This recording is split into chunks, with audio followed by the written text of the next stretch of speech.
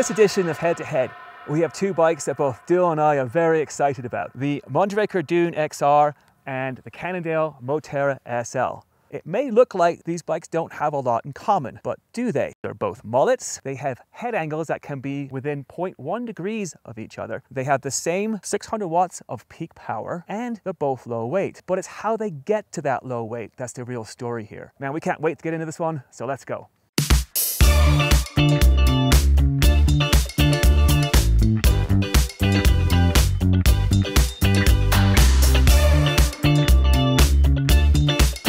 All right, we are at the start of the trail. Let's get going. Wait a second. Simon, you've got Blister Plus injury insurance, don't you? As much as I wreck myself, come on. Of course I have Blister Plus. $25,000 of accident coverage and zero deductible. Yeah. Great, so do I. We never ride without Blister Plus, neither should you. Go to blisterreview.com, get yourself covered. Let's go.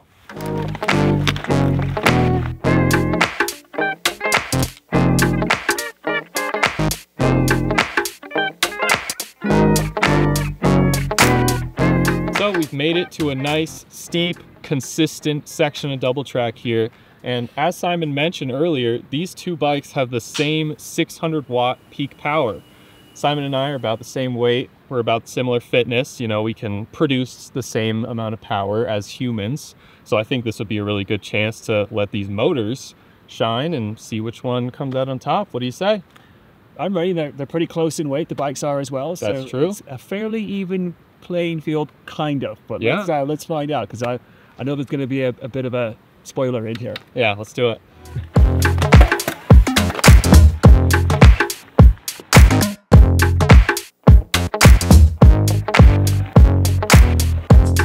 Kind of out of breath. Yeah. I feel like we're pretty equally out of breath, but that race didn't feel very equal. No, it didn't. Oh man. They both have the same peak 600 watts of power. Yeah. But the Cannondale Moterra SL with the Shimano EP801 motor has 85 Newton meters of torque. And the Mondraker XR with the Bosch SX has 55 Newton meters. So I think that is where the difference is for sure. The 600 watts definitely doesn't tell the whole story. Torque is very noticeable, especially when you start from a stop. And it's what pulls you out of the hole and gets that acceleration. And the top end is more where the watts come into play. Yeah, it was done for me in the first 20 feet, I'd say. And then I sort of felt like I was losing less ground in the last bit of the race. I know that's a good point, because that motor needs to hit RPMs. It needs to be spun up to a higher cadence to get the 600 watts out of it. Yeah. Well, this one feels like you could lug it and have the power right away. Yeah, absolutely. This thing is asking me to pedal at, you know, 80 to 90 RPMs all the time, which is definitely a bit higher than I would naturally do. Right. And that bike, you can, I feel like, pedal with a more natural cadence that you would on an unpowered bike, and it still delivers, you know, as much power as it can. Good test. Yeah, that was a good test. Let's keep on going up, shall we? Let's do it.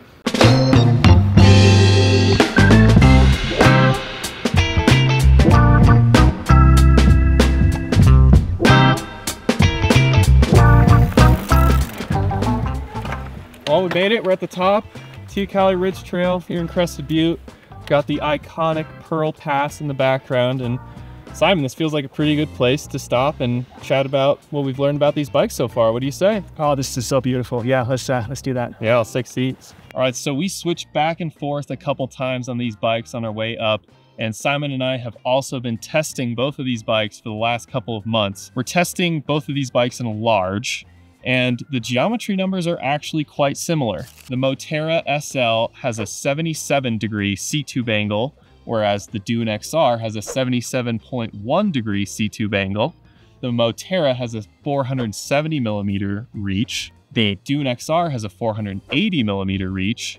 And as you mentioned in the intro, their head tube angles are also 0.1 degree off of each other, with the Moterra SL having a 63.7 degree head tube angle, and the Dune XR having a 63.6.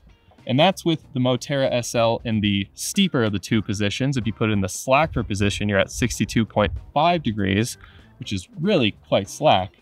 The Moterra, with its tighter 470 millimeter reach, I feel like I'm a bit more upright on that bike, feels more comfortable on longer, flatter roads. Whereas the Dune XR with its 480 millimeter reach, I feel like I'm a little further on the front of the bike.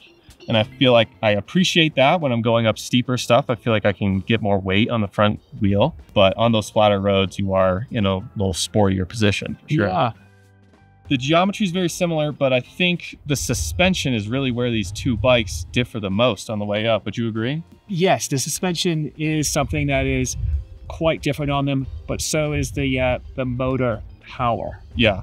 And that's what gives them different personalities on this climb. The riding position to me is very comfortable on the Moterra SL and the Dune XR. And I think they have similar manners when it comes to climbing. Yeah. But, you know, there's a big difference in suspension and, like I just said, the output, specifically the torque of the motors. Yeah, the motors are pretty different. They're pretty hard to compare directly to one another, just based on how different they are and how much more power the Moterra has versus the Dune. Whereas I do think the Dune does give smoother output.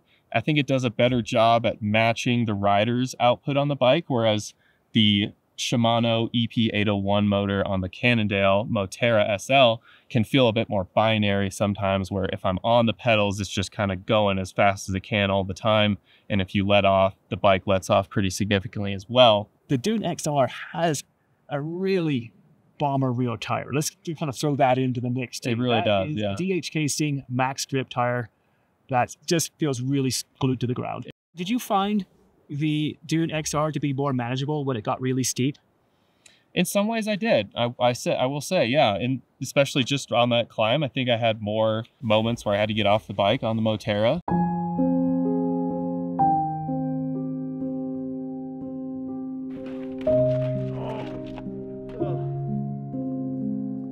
Not because it was lacking in power, but mostly just because I couldn't keep the damn thing on the trail. Right. Yeah. You were mentioning this, and it is true that there is a lot more power on tap, torque specifically again. Yeah. On the Moterra SL. And you do have to manage your pedaling inputs so you don't overwhelm the back end of the bike. Yeah. Overall, I'd say they were fairly closely matched when you don't factor in the power, the climbing position, and how well they tackle the really steep technical stuff. Yeah, for sure. And I think there's a pretty significant battery level discrepancy here, but I think we should maybe touch on that later in the ride when it's all said and done. I think so. Cool. Yeah. Yeah, well, let's start heading down. What do you say? I'm looking forward to it. Awesome. Check it out.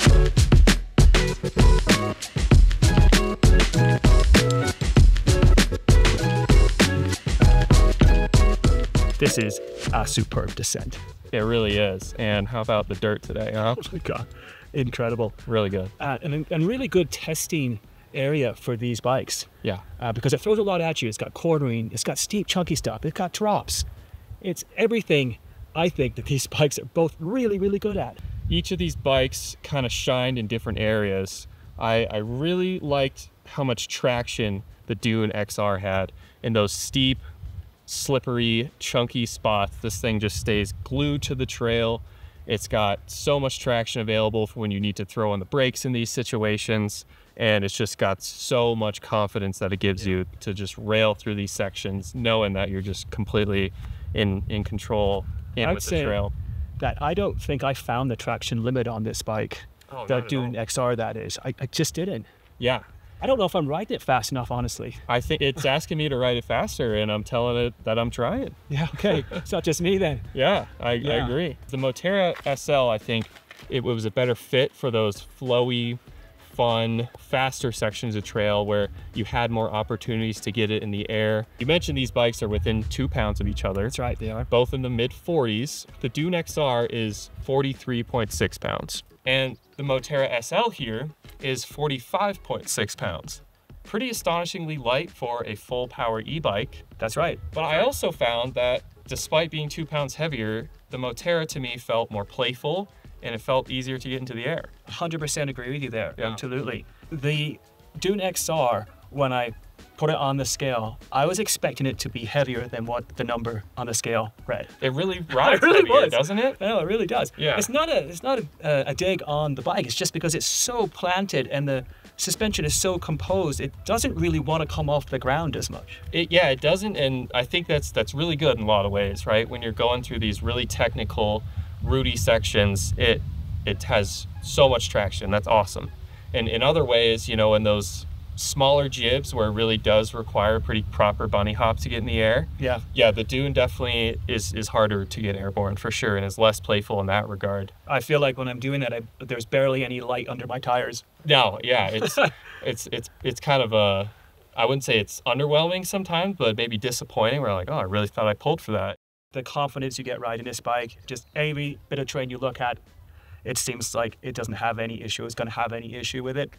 I don't think it's, I'm capable of pushing it hard enough to really make it come alive sometimes. I feel like I'm holding the bike back. When you get these Class 1 e-bikes past their 20-mile-an-hour cutoff limit for the motor assist, it's usually the case that these lighter assist bikes, such as ones equipped with the Bosch SX motor system here on the Dune XR. And I'll say on that note that Bosch does claim considerably less mechanical resistance in that SX motor than their own CX motors past the point of cutoff. Yeah, I thought the EP801 system wasn't much harder to pedal past that cutoff limit than here on the Dune, and quite frankly, I'm not sure that has much to do with the motor itself, but maybe the bikes themselves. Yeah, I'm right there with you. I think the spec on this bike, the suspension, the amount of suspension, that's going to eat up some of that efficiency past the cutoff point, and maybe levels the playing field between these two bikes, because past that 20, I was expecting to pull away from you when I was on the Dune, but what wasn't happening because I was sticking to myself that has less mechanical resistance. Yeah, I totally agree, and that could certainly be the case, but I think the increase in suspension, the more plush feel of the Dune XR, and that heavier, grippier rear tire, I think kind of levels the playing field in a lot of ways, whereas the suspension on the Moterra SL feels a bit more efficient and responsive under pedaling, and I think, you know, the motors probably do have a bit of a difference here, but it's kind of evened out by the bikes themselves. They are both very different suspension designs, and this Moterra SL has a flex stay. It's crazy. At 150 millimeters of travel, and does not feel like it one bit. No, flex stay on this bike, that's something that you're used to seeing on, you know, World Cup cross-country bikes where, you know, hitting that mid-20s, sub-mid-20s weight limit is a big goal. But I wouldn't say this feels like a cross-country bike at all. No, it doesn't, not one bit. But it does store a little bit of energy, and it feels more poppy because of that, I think. Yeah. And you feel it in there, but it's not harsh over small bumps. It's got great sensitivity. It's really well done. It's really impressive how they pulled it off. For sure. Impressive. So impressive. Props to Cannondale for that. Absolutely. Let's finish off this amazing descent and then wrap this up when we get down to the bottom. What do you say? Sounds good. Let's do it. Fantastic. Let's go.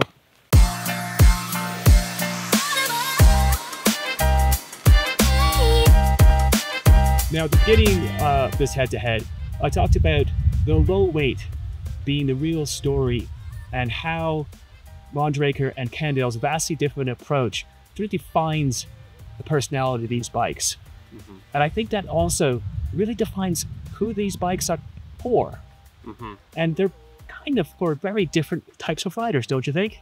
Yeah, I definitely say so. With the Dune XR here, this thing just really feels at home in steep, gnarly, fast, single track.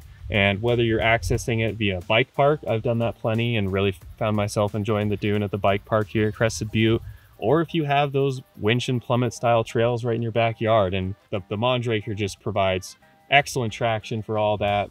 I think you and I both agree that we did not find the top end of this bike. No, we didn't. And it really just feels like a downhill bike that has a motor in it that lets you get to the top a lot quicker than, you know, say an enduro bike.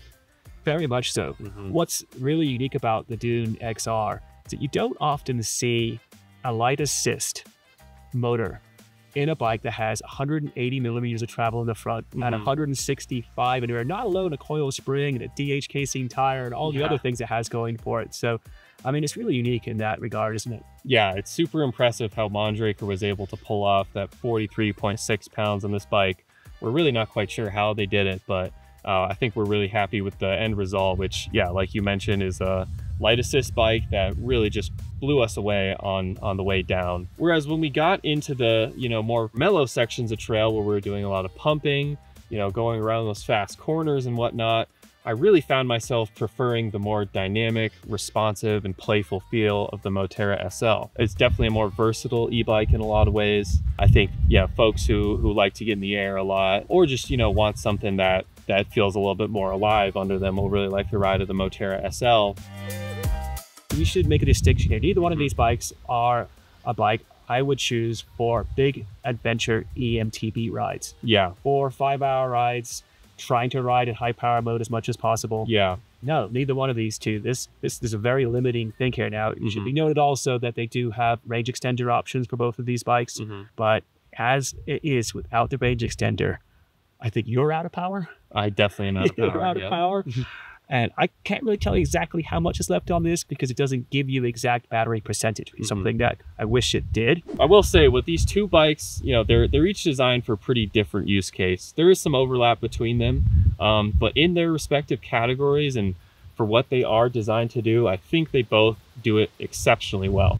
Dylan, in our last head-to-head, we had a clear winner. But, you know, I'm not so sure we should have a winner here because they're both so good, but yet so different. What do you think? Yeah, I agree. As cheesy as it sounds, I think they're both winners, and the fact that for what they're meant to do, they both do it really well. I think personally, just the trails that I'm usually riding and the length and kind of intensity of my e-bike rides, I tend to be preferring the Moterra SL for those. But I could definitely see myself also having the Dune XR in slightly different circumstances. Yeah, same here. I don't have the trails to really push the Dune XR. I just don't have it. And I think for where I live and the kind of riding I do, the Moterra SL is a much better choice for me. But I know there's riders out there that will absolutely really gravitate towards the Dune XR. Yeah, totally agree. So in this head-to-head video, we were just comparing two bikes, but in our deep dive reviews on our website, we are comparing one bike to several other bikes in its class. And you can become a Blister Plus member to get our excellent outdoor injury insurance, $25,000 of coverage per incident with a $0 deductible. People like Simon are definitely people who need Blister Plus. People like me, and probably people like you need Blister Plus. So go to blisterreview.com and get yourself signed up.